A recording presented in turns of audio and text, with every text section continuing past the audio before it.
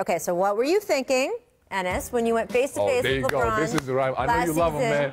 Here's the guy who, until I would say a month before free agency, give me that, yeah. This summer you were like, LeBron, come to New York, but until the month before free agency, this was you and LeBron James. Hey, I like this. When I play with my teammate, I look at him as my family. So he was messing with Frank. I'm like, there's no way you're messing with my brother Frank. And he's a 18, 19 year old kid.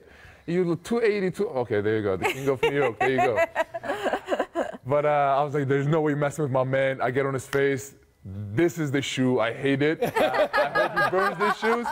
He came back to Garden with the shoes, and I'm like, I actually thought he was gonna sign and give me those shoes. Oh, I would have put on internet, make money like this. That's never gonna happen. Easy.